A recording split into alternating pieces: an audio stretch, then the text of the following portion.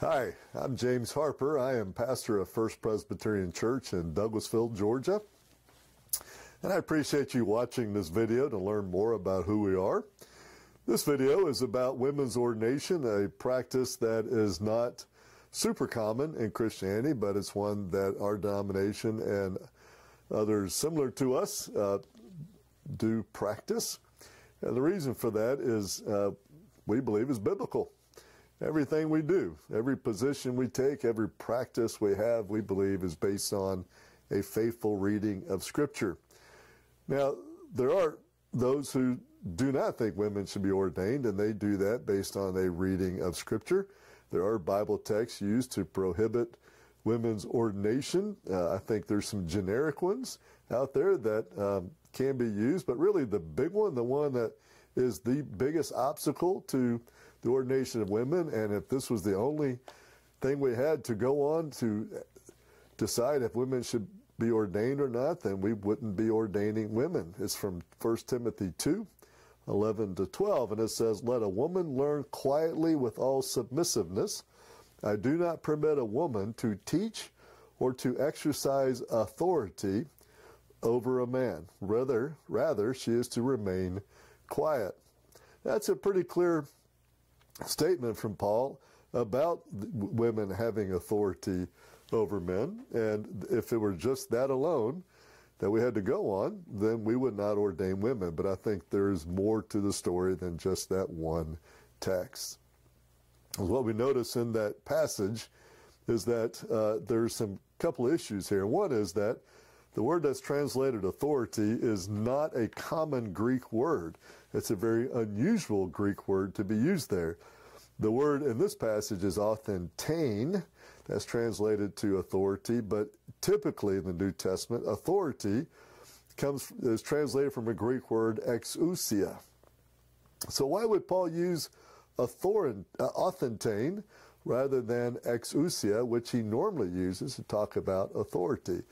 In fact, we actually have to go into the secular world and the use of the Greek in the secular world at that time to get even an understanding of what exactly does authentane mean. And in those contexts, authentane is really used more to talk about a specific way of exercising authority, one that is heavy-handed and is generally given a negative connotation, which would imply that there are specific issues that Paul is asking Timothy to address in the ways that women are behaving in that church, and it's being disruptive. The other reason that we think there's something unusual going on here is that Paul goes on to say in that same chapter, just a couple of verses later, "Yet she will be saved through childbearing, if they continue in faith and love and holiness with self-control." Again, it's pretty unusual for Paul to say about a woman that she's going to be saved through childbearing, when Paul himself and Peter and every other person in the New Testament talks about salvation coming not from childbearing, but from coming from God through Jesus Christ. So why would Paul be talking about that? And if we're going to make a general statement about women's ordination, we might be inclined to treat the same verse 2 or 3 verses later to talk about while we talk about women's ordination with authority, we also ought to talk about salvation with the same kind of authority and say there's a double standard of salvation. One is you believe in Jesus Christ, or if you're a woman, you're going to be saved through childbirth. That's kind of a ridiculous position to take, but if you're going to give the first verse that much authority, then the second verse should be given similar authority, I would at least conclude. And so what's going on? Well, it happens at times in the Bible that there are passages that seem inconsistent with the overall witness of Scripture. And so we use a practice to help navigate that called letting Scripture interpret Scripture. All that means is that there are some texts that are just, as an ancient document, written in a way that are difficult to translate, difficult to interpret and figure out what's going on.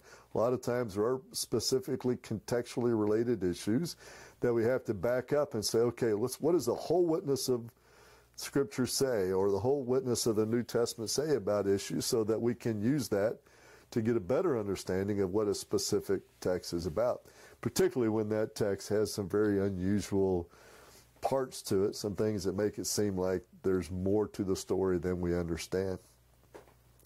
And so when it comes to women's ordination, we do that. One of the things we learn from Scripture is we let Scripture interpret the whole Scripture. One truth that is certainly prevalent in the New Testament, that it's a dominant understanding of what Jesus accomplished in his life, death, and resurrection, is that Jesus reversed the curse of sin and its consequences.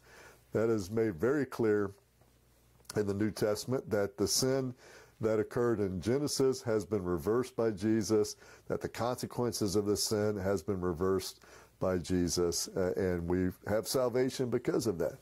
Well, it's important to note that one of the consequences of sin is this women being submissive to men having authority over women.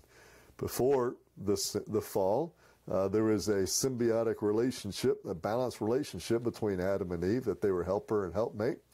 But after the fall, Genesis 3:16 says one of the curse of sin is that to the woman, he said, I will surely multiply your pain in childbearing. In pain you shall bring forth children.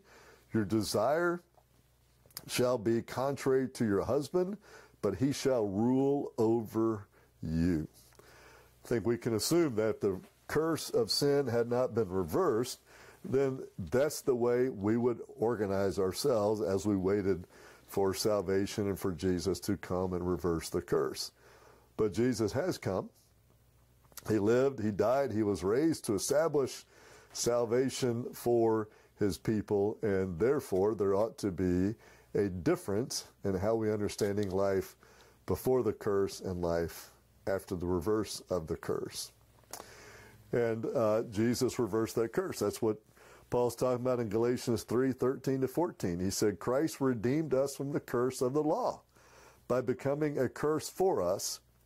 For it is written, cursed is everyone who is hanged on a tree, so that in Christ Jesus the blessing of Abraham might come to the Gentiles, so that we might receive the promised Spirit through faith. So the reversing of the curse, in a sense, gives a bigger testimony to what Jesus accomplished, and is one reason why we think ministry is for women and men. And that position, I think, is found in other affirmations in the New Testament. For example, in Galatians, Paul goes on to say, for as many of you as were baptized into Christ have put on Christ. There is neither Jew nor Greek. There is neither slave nor free. There is no male and female, for you are all one in Christ. Paul, who is, the dominant voice of the New Testament, the dominant voice in how we understand the doctrine of the church, is saying that because Jesus reversed the curse, in him there is no distinction between male and female. All are one. We can also see that in the fulfillment of the prophecy of Joel 2. Joel 2:28 and 29 says, and it shall come to pass afterward that I will pour out my Spirit on all flesh. Your sons and your daughters shall prophesy. Your old men shall dream dreams, and your young men shall see visions. Even on the male and female servants in those days, I will pour out my Spirit. What Joel is saying is that there is going to come a day where women and men, where male servants and female servants will be used by God to prophesy. And I would say prophesying and preaching are very close in practice. But then that prophecy was fulfilled in Acts chapter 2, when Peter gets up in the birth of the church and says, this is consistent with what was been prophesied. He said, in the last days it shall be, God declares, that I will pour out my Spirit on all flesh. Your sons and your daughters shall prophesy, and your young men shall see visions, and your old men shall dream dreams. Even on male servants and female servants in those days, I will pour out my Spirit, and they shall prophesy. It is significant that in the pouring out of the Holy Spirit that birthed the church as we see it today, that specific prophesy, Peter what says, was fulfilled. That the Spirit has been poured out, and that men and women, and male servants and female servants, will be able to prophesy and to declare the words of God, which is, in a sense, a position of authority. To be able to prophesy what God is saying is to be able to say you're speaking with some authority about what God says, and that's pretty darn close to preaching. In Ephesians 4, 11 and 12, Paul says, in describing the ministry of the church, he says, "And he gave the apostles, the prophets, the evangelists, the shepherds, and teachers to equip the saints for the work of ministry, for building up the body of Christ." If you notice, there's no distinction about men or women there. It is anybody is in that category, male or female is in that category, then they're there to do the work of the church, the equipping the saints for the work of ministry, for building up the body of Christ. Those apostles, prophets, evangelists, shepherds, teachers, there's no distinction whether they're to be male or female.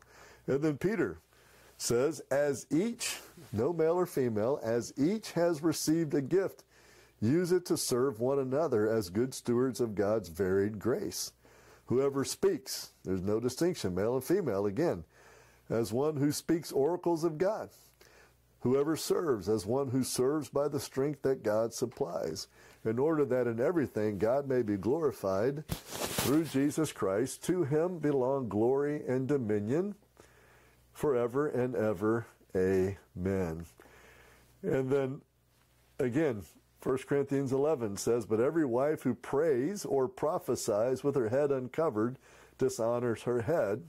Now, if women were not allowed to pray or prophesy or lead in church, to preach, if you will, then why would it matter if their head was uncovered or not? The fact that they are doing that, and that they need to have their head covered, which is a completely different issue. We can talk about that another time. Then clearly they have a role of ministry in the church. And one other place where I think there's an affirmation that the curse has been reversed, that women have a new standing in this post-resurrection life of the church, and that is that who are the first evangelists, the first ones to preach the story of Jesus' resurrection? Well, it was the women. You get from Luke 24, it says, "And they remembered his words," Jesus' words, "and returning from the tomb, they told all these things to the 11 and to all the rest." Now, who was it? It was Mary Magdalene and Joanna and Mary, the mother of James, and the other women with them who told these things to the apostles. The first people to declare the news of the resurrection were women. In fact, in one version of the Gospels, the women go to tell the men, and the men say, "Oh, that's an idle tale. You don't know what you're talking about. That you're emotional." But then they found out that indeed it was true that Jesus was resurrected. So the first ones who brought the news of resurrection were the women, and it's fitting because it was the woman who gave, it was woman Eve who gave Adam the apple, the fruit from which to eat, that caused sin to enter the world. And it is the women who are first to be part of sharing the story of the reversing of the curse. It makes sense in the biblical picture. And that's the larger story of the New Testament, and that's the larger story helps us understand and frame is the statement about women in 1 Timothy 2 meant to be universal, or is it meant to deal with a particular problem of women acting with an authority that was negative, a heavy-handed kind of authority? And I think the bigger witness of Scripture would say that 1 Timothy 2 is not intended to be a universal statement, but a statement to deal with specific issues in that context. Now we can go on and see that there's a whole history of people women who God has used for his work before the birth of the church and afterwards. You have in Genesis Tamar, you have Miriam in Exodus, you have Rahab and Joshua, you have Deborah in the Judges, you have Rizpah in 2 Samuel, you have Huldah in 2 Kings. You have Esther in the book of Esther. You have the Marys in the gospel. You have Lydia, founder of a church, in Acts 16. You have Priscilla, a chief worker in the church, in Acts 18. You have the unmarried daughters that are listed in Acts 21. And then you have Phoebe, another leader in the church in Rome. So the big picture, the overwhelming message of the biblical narrative in the New Testament is that women have an important role in ministry of the church, leading the church. And I think those testimonies together make a very compelling picture of what it means that when Jesus died on the cross, he took the curse upon himself, reversed the curse that was given in Genesis 3. And because of that, now women and men together, as been testified to in several passages, women and men both now are one, and both have a role to play and gifts to bring to ministry equally, and that women and men can both be ordained in the ministry. I hope that helps you understand a little bit about why we do what we do. And as always, if you have questions, you can email me at james@fpcdouglasville.org. Thanks for watching.